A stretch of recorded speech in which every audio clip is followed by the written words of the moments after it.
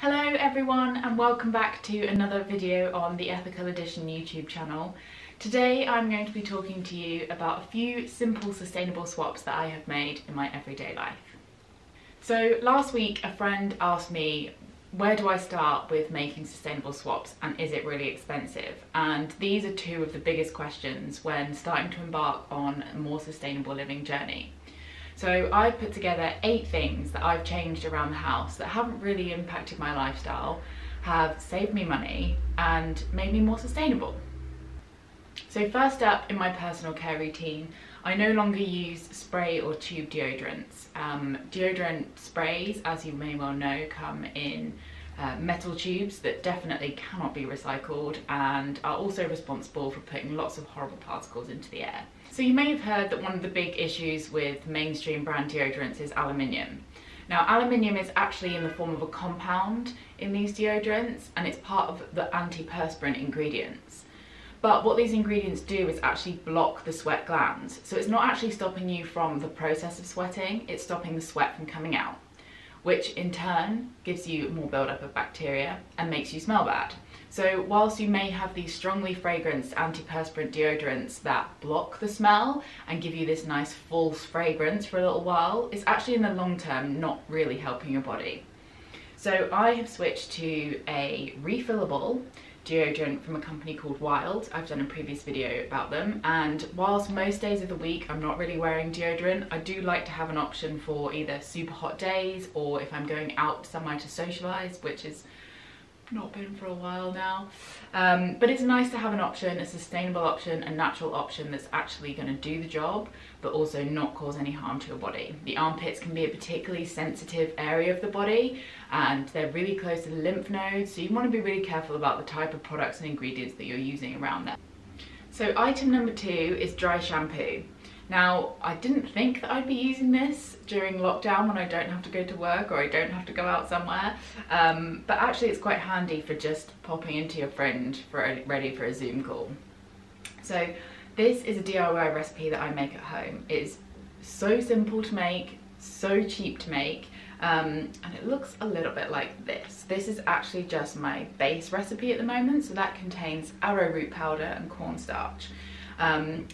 This is great on its own for using if you have blonde hair. If you have darker hair, you can add things like cinnamon, cocoa powder or charcoal to change the colour, which doesn't give you those kind of white streaks that typically a normal spray dry shampoo would anyway.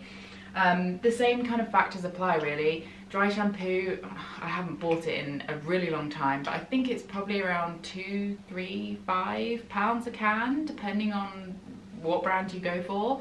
And to be honest, I don't even know the full list of ingredients that goes into them. I just know that this is a super natural option.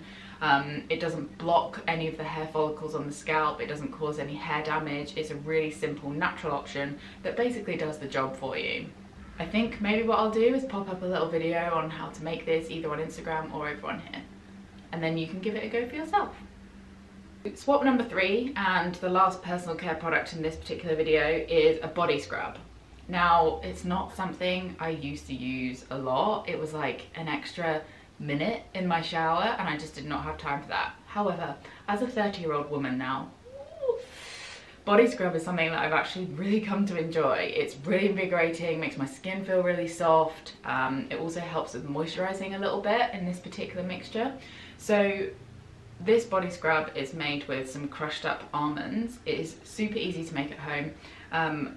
Although microbeads have been banned for several years now, there's still lots of ingredients out there that aren't that great for washing down the drain. So this is a really nice zero waste option, particularly if you can use things that you've got either around the home or waste ingredients like your coffee grounds to put into this particular scrub. So this is something that can last in the fridge for up to a couple of weeks. It's really easy to make as like a single batch, and it doesn't cost me a fortune in buying tubs of scrub. Again, I'll pop up another little video on how to make this at home.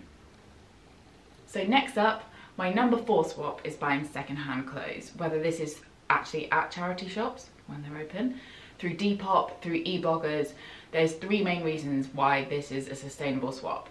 Firstly, it saves you money.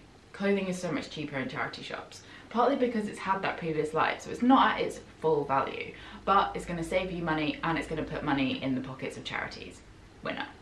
Number 2 is that it stops you from buying from a fast fashion brand perhaps, and that's slowing the demand for that type of clothing, which is my number 1. It's a really important thing for us to be doing at the moment.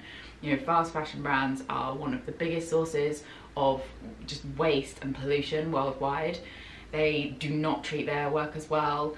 They are just giants in the marketplace, and there's loads of other really small brands out there who are doing such great things and treating their workers well and using sustainable materials, and we really want to take the demand away from those big fast fashion baddies and put it into the pockets of something better. So if that's a charity shop or that's a sustainable brand, I don't care, just take that demand away.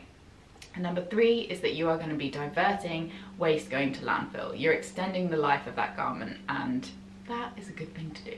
The top places that I shop for secondhand stuff, obviously charity shops aren't really an option at the moment. Depop is amazing, and you can find lots of, you know, the latest trends. You know, if you are particularly into branded items, or you're not so sure about wearing something that maybe somebody else has worn for a couple of years, maybe 10 years, then you can try an app/website called eBloggers, and on there you can buy secondhand items that may have only been worn for one picture. So there's a lot of influencer fashion on there. It might be items that have been gifted to an influencer by a brand and they've taken 5 pictures in it and then they don't want it anymore.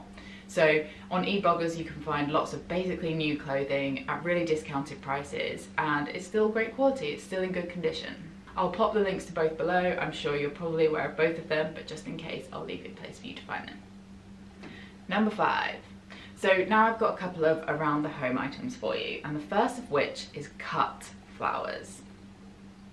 These beauties were from a bouquet that I had as a bridesmaid for my friend's wedding in 2019.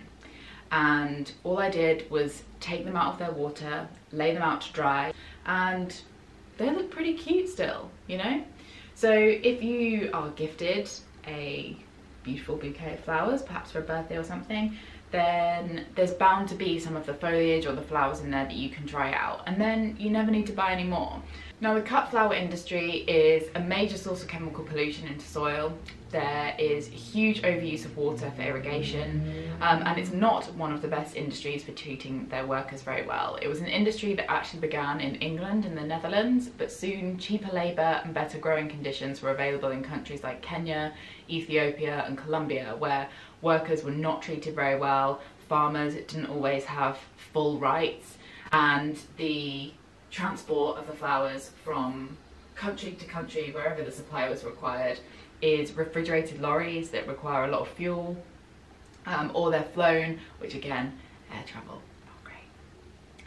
So the 2 options I usually go for is either getting outside and picking some grasses or flowers, obviously not from other people's gardens, or I hang on to various bits of foliage that I might be gifted in a bouquet, and hang on to them and pop them in vases around the house. Next up, we have candles. Now, I'm totally down for supporting small businesses who make really cute, lovely candles. I know a lot of them. I own one of them. But candles are something really easy that you can make at home. And then that way you get to choose what type of wax that you're using. You get to choose the ingredients that are going into it. So whilst it's not a necessary sustainable swap, it's a really nice one to make if you are a candle lover and it's something that you can't live without.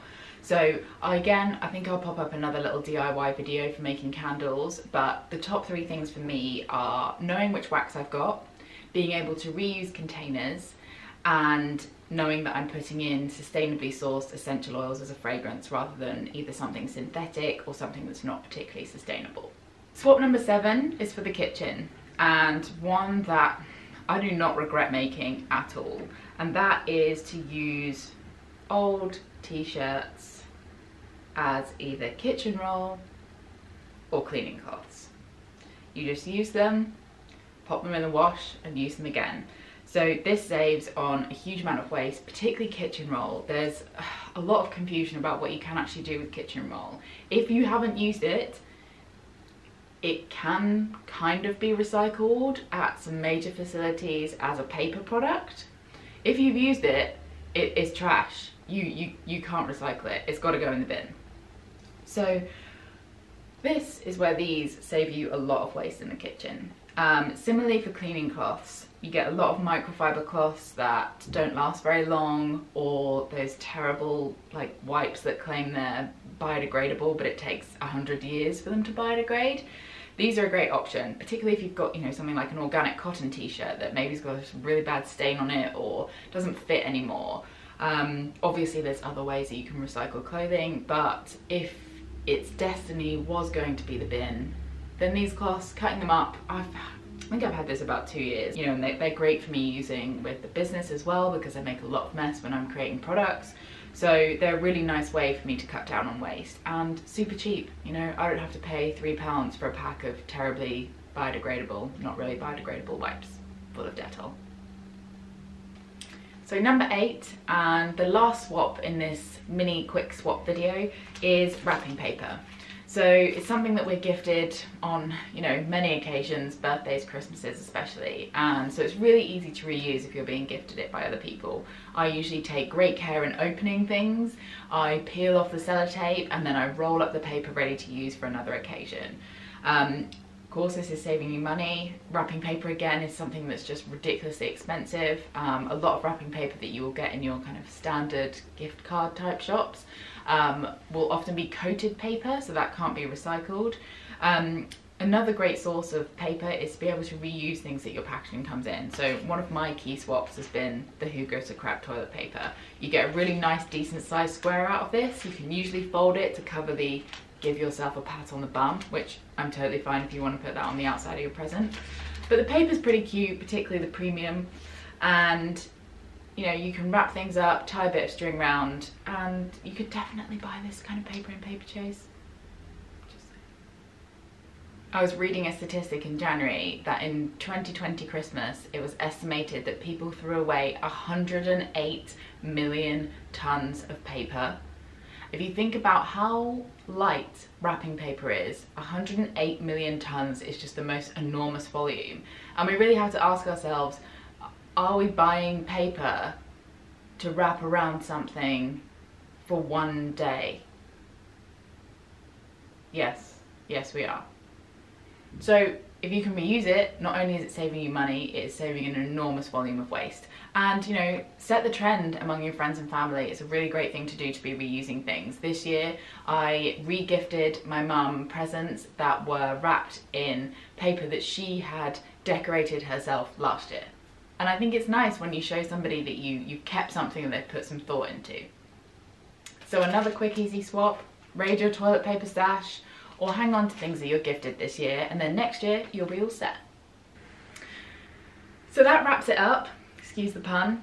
But thank you so much for joining me here again today. I promise I will follow up very shortly with some of those DIY recipes for you to give a go. If you're new on your sustainability journey, I hope it's given you a few tips and tricks to start having a think about. If you're already on your existing sustainability journey, I hope that it's given you that nice little pat on the back that you deserve for making these changes. See you next time.